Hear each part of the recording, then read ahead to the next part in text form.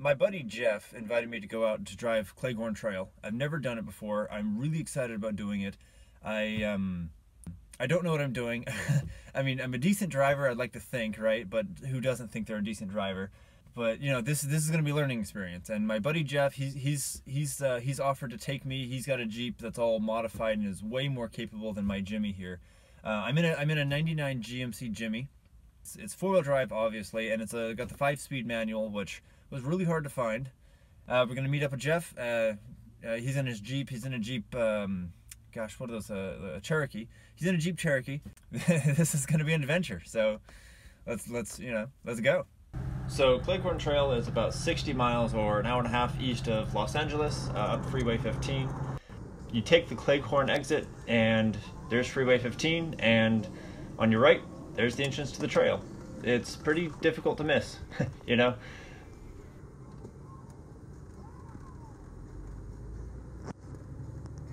We're towards the beginning of the Cleghorn Trail, and it smoothed out a little bit here, so you can't really tell anymore. Woo! All the rocks are gone, but what I was going to tell you is how rattly this truck is, and but now I'm just going to talk about how much fun this trail is, because so far I'm in two-wheel drive. I don't really need four-wheel drive for this part, at least. By the way, here's kind of the view. This is the back side, but still very pretty.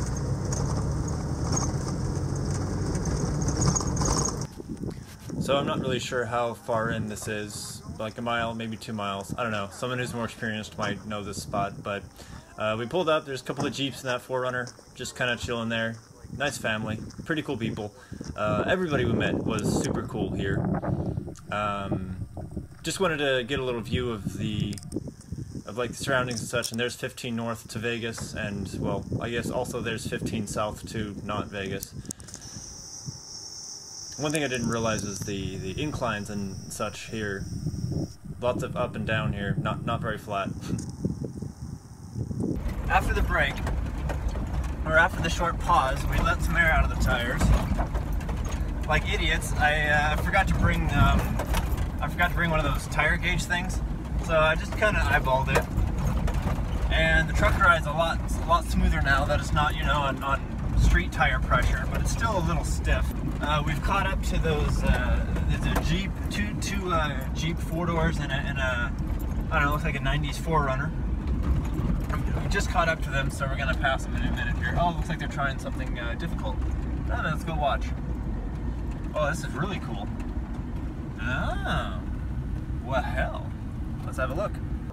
So it turns out the maroon Jeep here this is her first time kind of doing a lot of off-roading like this, so she's kind of in the same boat I am. Like, you know, we're not very experienced, and her husband's in the black Rubicon. And anyway, so I was just like, well, if a bone stock Wrangler can do it, then a fairly stock Jimmy can do it too, right?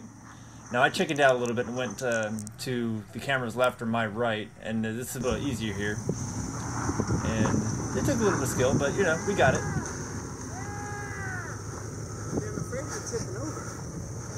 I think you're gonna tip a little bit, but as soon as you hit that rock, it's gonna level you back out. Okay. Well, let's go for it. Get it on the start. Yeah.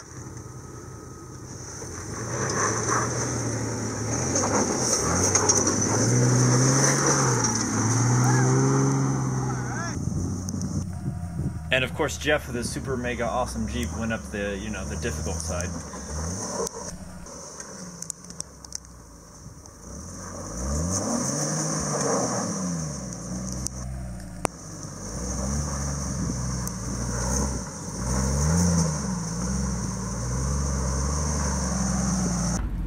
I just finished my first obstacle, and one of the biggest problems with off-roading is, no matter how you set up the camera, no matter how you film it or angle it or lighting or nothing, the camera will never pick up just how intense or how steep the angles are, nothing ever. So no matter what I do, it always looks like, oh, that wasn't so tough. But it was scary because when you look out your window here, You're looking out your window and all you're seeing is dirt. You know your vehicle's like at an angle, you know, super mega angle, and you're just like, oh shit, just dirt. Like I can't, like, you can't even open the door, just dirt. That's it. So, ooh. So it's intense. It's intense.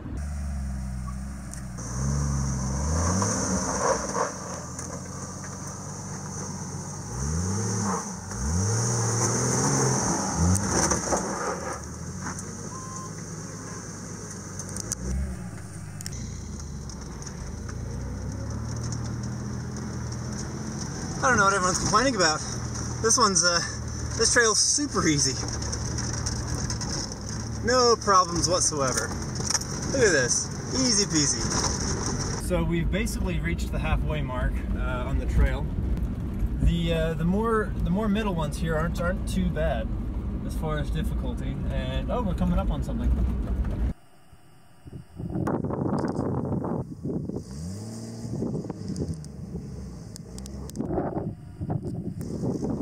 Here's Jeff basically showing me how it's done, and I gotta admit, I got a little cocky and decided, you know what? I'm not gonna chicken out this time. I'm gonna go straight through the hard part. So here it is.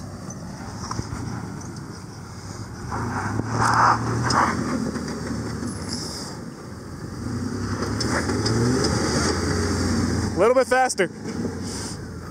I think you get it.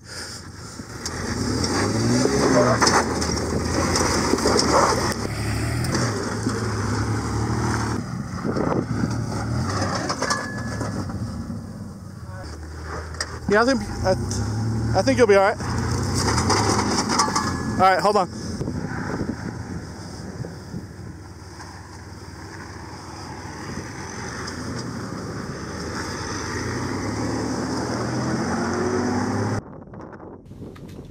So I'm starting to see why Cleghorn's so popular with the local 4x4 groups, because like some of these offshoots are really freaking difficult, and others are just, you know, not too bad at all. I mean, they might be kind of some angles and such here and there, but you know, like it's actually a really good beginner's trail, because you can just skip anything you don't want to do or you don't feel comfortable doing.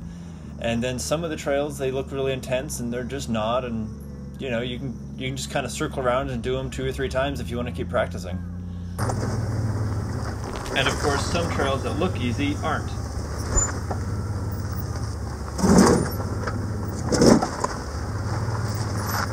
Unfortunately, with how dark, with the lighting and such, you can't see out my window very well. But man, everybody who ever comes here always comments on the view, and of course I'm going to too, because it's just spectacular, just absolutely beautiful out here.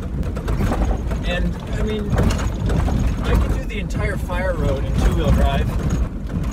You couldn't just do it in like a regular car, but you know, as far as the fire road goes, you can probably do most of it in 2-wheel drive.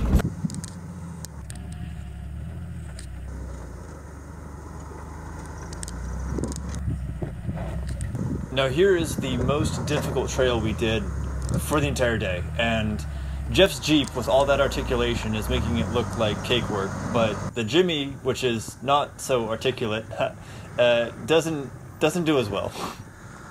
And this is probably the highest I've ever gotten his tire off the ground.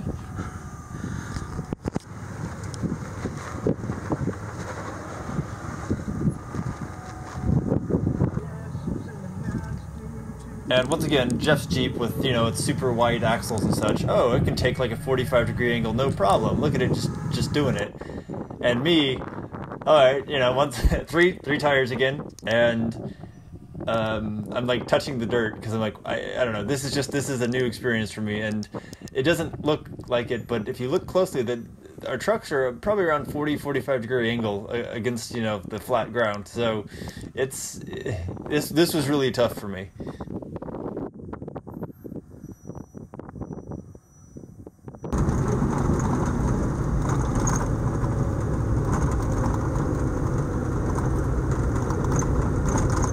I will see you on the other side. The next couple of trails were way beyond the Jimmy's capability, and even Jeff's Jeep couldn't do a couple of them. I stuck to the fire road, and he did a couple more trails, and we made it to the bottom. Overall, this was a fantastic journey. I had a great time. I learned a lot about how to off-road, and I can't wait to do this again because I had a blast.